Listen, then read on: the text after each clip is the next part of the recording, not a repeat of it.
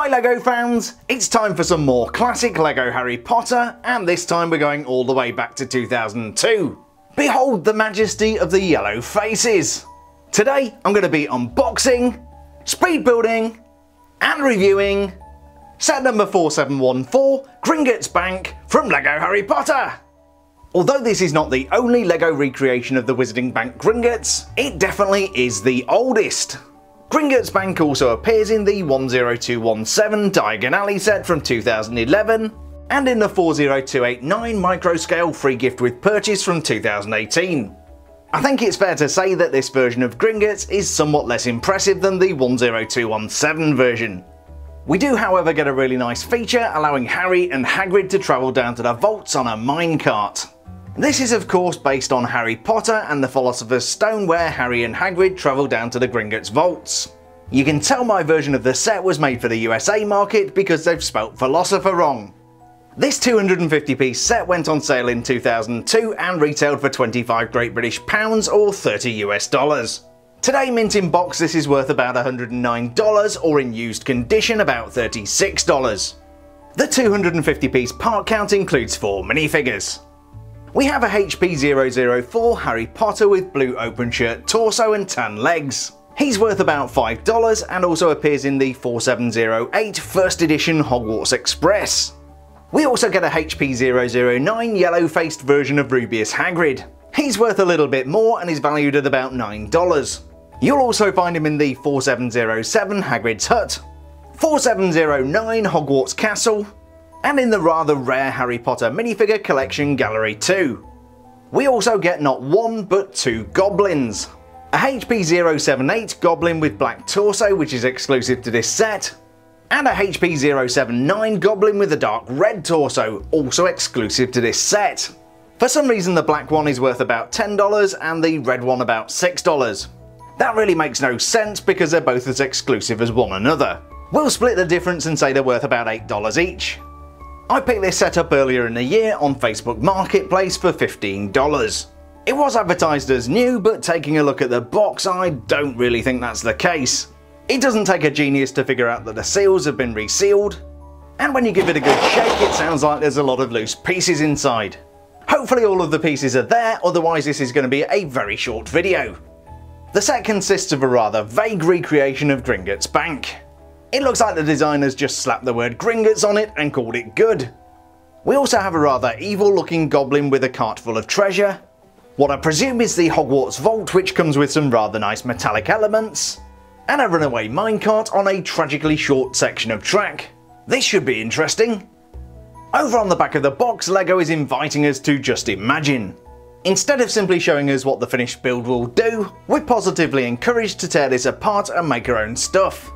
The image at the top looks a lot like the A build, but I love the addition of the minecart coming out of the back of Gringotts. If that doesn't tickle your fancy, you can build your own astronomy tower. Poor Dumbledore. You could also build a fireplace, or the Escape from Gringotts ride at Universal Studios Florida. I once got stuck on that ride and had the privilege of being extracted and given the backstage tour. Also on the back of the box you get a reminder of all the cool LEGO Harry Potter sets from 2002. I'm pretty sure I've got all of these in my collection. And you get a closer look at some of the shiny things and the printed elements that are found within the set. Although this was advertised as complete, you can never tell. So let's open up this box and see what we've got inside.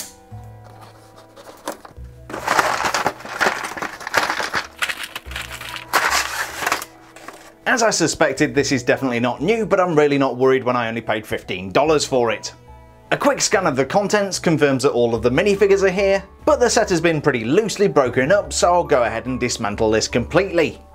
There we go. I always like to do a full breakdown and rebuild of any set that I buy. That way you can tell really easily whether you're missing any pieces and then replace them from your parts collection or order them on Bricklink. This looks in great condition, like somebody built it once and then put it back in the box, which is awesome. So of course we got about 250 LEGO elements. We also get a 38-page instruction booklet, another one of these Harry Potter posters which show us all of the cool sets we can buy, and a 2002 LEGO catalogue. These are always fun. Inside we have the latest sets from LEGO Star Wars. Just check out those magnificent yellow faces. And look at this, we have a teaser for LEGO Galidor. This range of toys and the associated TV series nearly bankrupt LEGO in the early 2000s. We also have the LEGO Soccer range with loads and loads of custom elements. Of course, the magnificent Harry Potter. Adverts for a bunch of software. The magnificent failure that was Jack Stone. Then there's Alpha Team, which was actually a good range. More Alpha Team. Some LEGO Racers sets. Then we have the LEGO Studios range where you could make your own movies using a crappy digital camera. The magnificent Life on Mars series. We've got LEGO Dinosaurs and then a fantastically futuristic train. And then Bionicle, which really helped LEGO to overcome the disaster that was Galidor. I really must do a Galidor video one of these days. On the back of the catalogue you could even join the LEGO Club for free. I'm going to go ahead and put together set number 4714, Gringotts Bank, and today this is going to be a 60-second speed build.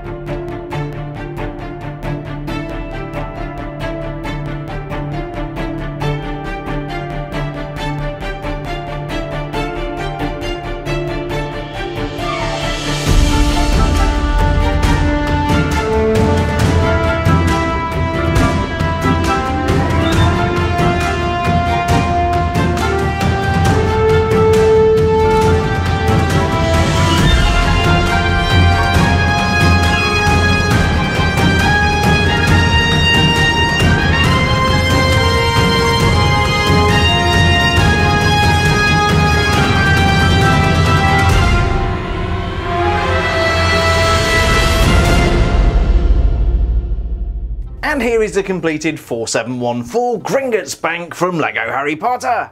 Build time today was about 30 minutes and this is actually a little bit more impressive than I thought. Including the owl on top, this stands about 9¼ inches high. Despite looking absolutely nothing like Gringotts Bank, it's actually quite a fun little set.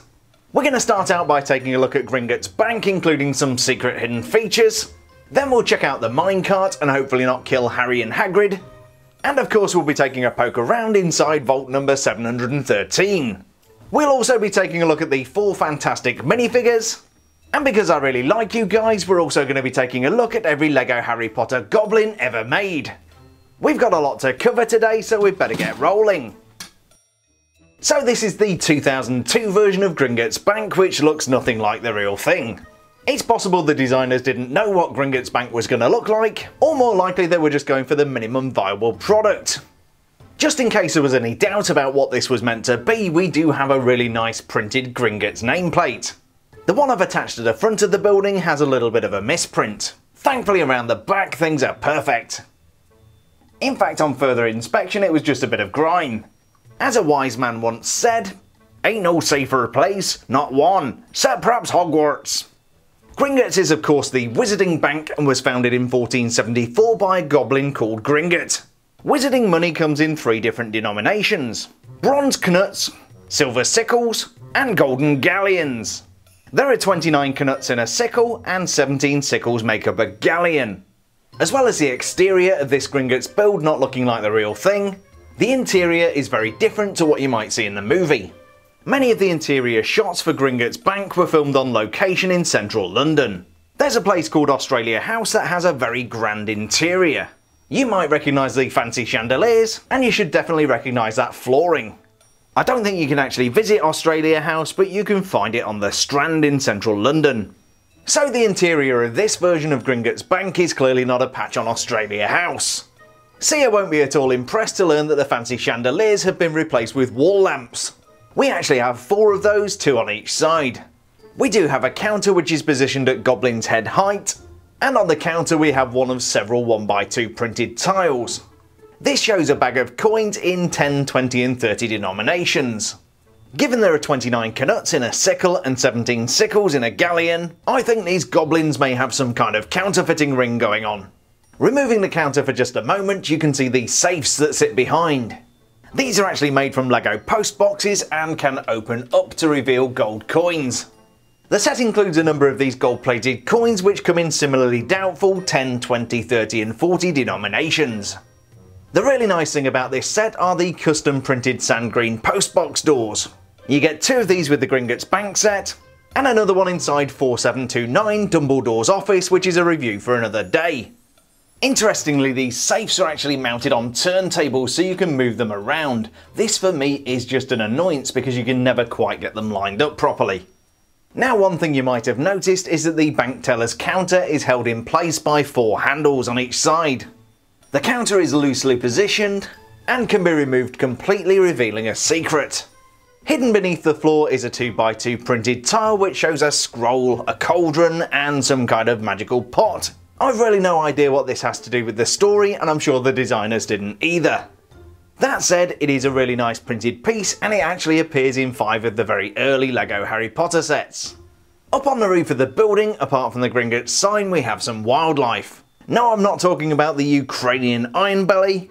Instead, perched way on top, we have one of these older style owl moulds, this time in black. There's another white owl which bears more than a passing resemblance to Hedwig, and a LEGO rat in this unusual white colour. Going back to the owls, you'll notice these have changed quite a lot over the years. The version on the left was in use around 2002 and the one on the right in about 2011. I almost forgot to mention that the owl at the top is hiding a bit of a secret. The sand green elements are mounted on top of a trapdoor. Inside you'll find a secret hiding place for some of those bootleg galleons. It looks like Hagrid and Harry have some pressing Hogwarts business to deal with, so we'd better roll on out. Thankfully Hagrid's remembered the key, so we shouldn't have any problems getting into the vault. The set includes this fun interactive setup which enables you to recreate the journey down to the vaults, or at least to the end of this rather stingy piece of railway track. Needless to say, that didn't work out well for any of them. I mean, look at poor old Harry, he's gone and cracked his head open. The launch system is super simple and uses gravity instead of magic. There's a pair of these old-fashioned railway tracks, and these are mounted on a pivot to get the tracks at just the right angle. For illumination and decoration, we have another pair of lamps on either side of the track. At the top of the track there's a pivoting platform which propels the minecart towards its destination. Hidden away underneath, for some reason, we have another one of these 2x2 printed tiles. I've no idea what that's all about, but if you do, then do be sure to let me know in the comments. The minecart is a very simple build and significantly less sophisticated than the one shown in the movie. It has just enough space on board for the Goblin, Harry Potter and Hagrid to take a ride. It also has another couple of bags of money here at the back and a couple of steering handles there at the front. With just the right amount of fiddly finagling, you can get those handles to sit within the hands of the Goblin. I'm not sure if this is Griphook or Bogrod, but he sure is a snappy dresser. The wheels on the minecart are actual train wheels, and that means they fit perfectly on the track. It also makes for a very smooth action when travelling down to the vault. And so finally, Hagrid, Harry and Bogbrush, or whatever his name is, have all safely reached vault number 713. 713 is the Hogwarts vault, but you could easily say this might be Harry's vault. Harry of course didn't know that he had a vault, but as Hagrid put it, "Didn't think your mum and dad would leave you with nothing now." Seriously, that has to be the worst Hagrid voice ever. The vault is securely built into one of these large rock pieces. Perched on top, keeping an eye on proceedings, is this Lego bat. We also have a little illumination thanks to this trans orange flame element. Providing access to the vault, we have a hinged door, but it looks like we're going to need a key. Key, please! Well, I guess a goblin's got to earn his galleons somehow. The cross-shaped hole on the front of the vault might seem like a funny shaped keyhole, but it actually does a really good job of holding this antique brass key in place. With key inserted, we can reveal the treasures within. We have the normal complement of golden galleons, but also a mysteriously wrapped package. We can't actually see the Philosopher's Stone, instead it's shown wrapped in a package on a 1x2 printed tile. You could be forgiven for thinking that the Philosopher's Stone is the same thing as a Resurrection Stone. In fact, the Philosopher's Stone was created by Nicholas Flamel and could extend one's life, hence Voldemort's interest. The Resurrection Stone, which is one of the Deathly Hallows, is an object that could summon people from the dead. Or in a roundabout fashion, of course. Incidentally, it may look like LEGO have been really generous with the gold coin elements. You do get a lot in this set, but I keep moving them around so it may look like we've got more than you expected. Goblins are tough little beasts, but moving wizarding valuables around Gringotts Bank can get tiring. Thankfully we have one of these carts to move stuff around. Inside you'll find a couple of 1x2 printed tiles. One of these is a bag of coins and the other is a trans blue tile with gold stars. I guess that's going to be a spell or something. That was the 4714 Gringotts Bank, and I've got to confess this was a lot more fun than I thought it might be. However, we've only seen the building part of the set and we still need to take a look at those minifigures. 4714 Gringotts Bank from 2002 contains 4 minifigures. Harry James Potter, Professor Rubeus Hagrid, a goblin with brown legs and a blue torso, and a goblin with black legs and a red torso. Collectively today these 4 minifigures have a resale value of about $30. First up we have the HP004 Harry Potter minifigure with the blue open shirt torso and tan legs. He's worth about $5 and also appears in the 4708 Hogwarts Express set. You'll find a review of that and instructions on how to motorise it on my channel. This is technically the first Harry Potter minifigure, as HP001, 2 and 3 were all Hermione minifigures.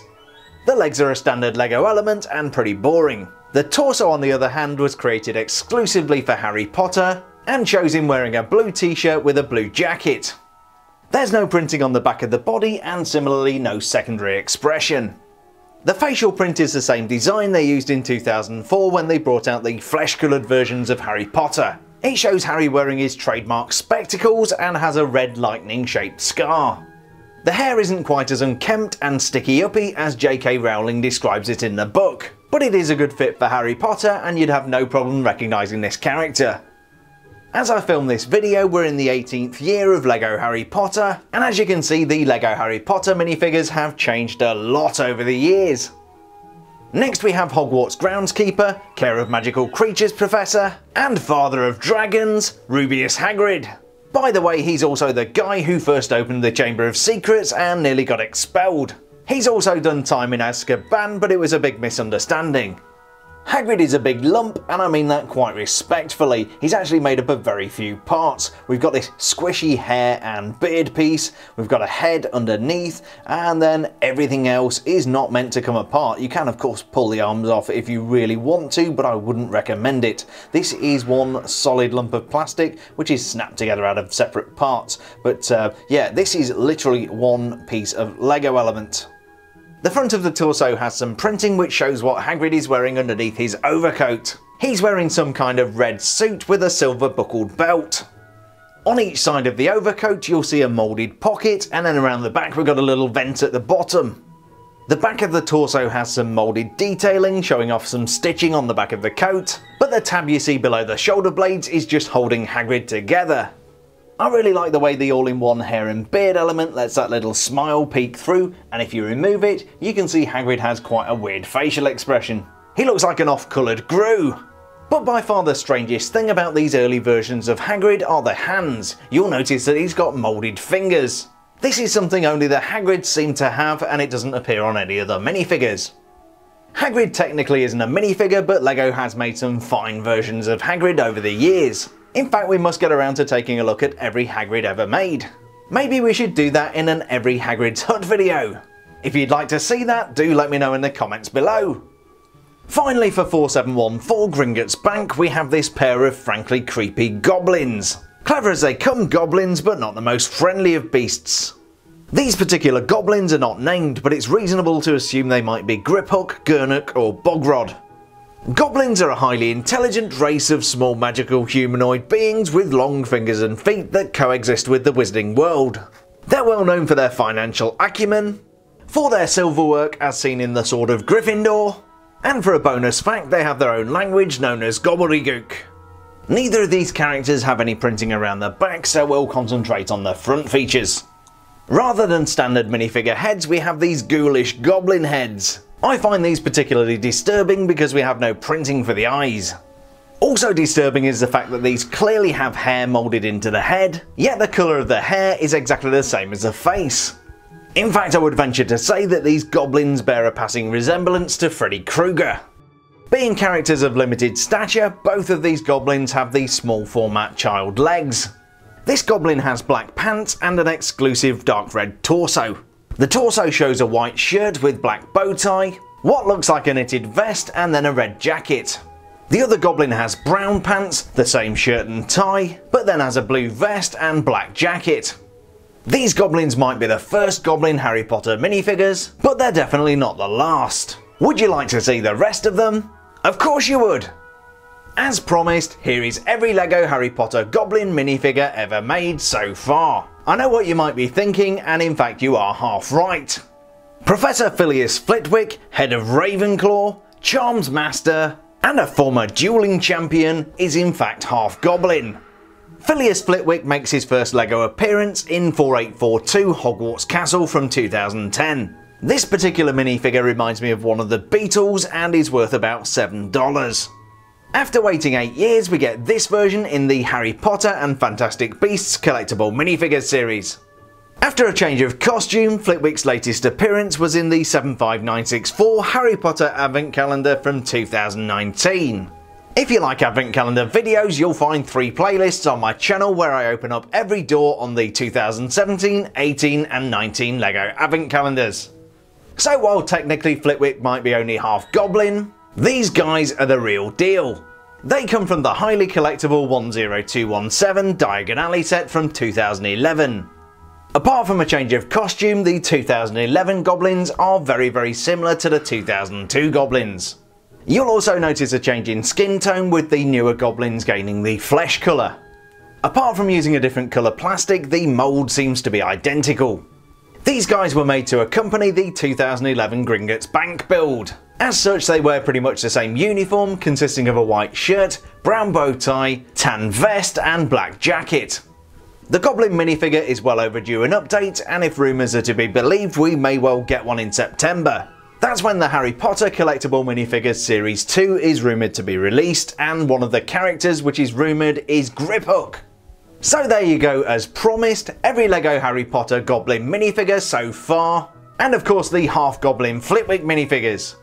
Going back to the original minifigure lineup from today's set, this is the perfect blend of characters for the 2002 Gringotts Bank.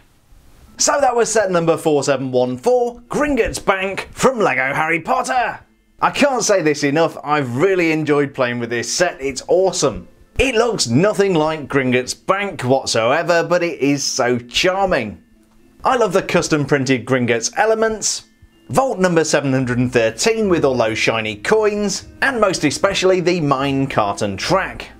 Those yellow-faced 2002 LEGO Harry Potter minifigures and of course the goblins have such a charm and appeal. The yellow faces and hands were only around for 2 years before being replaced in 2004 with the flesh-coloured versions.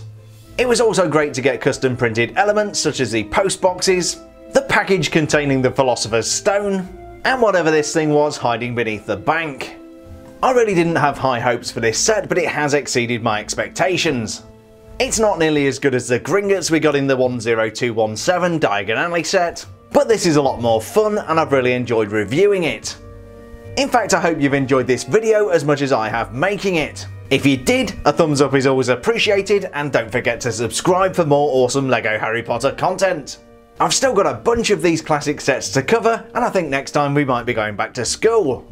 I'm so pleased you're able to join me today. Stay healthy, stay safe, and we'll see you on the next build video.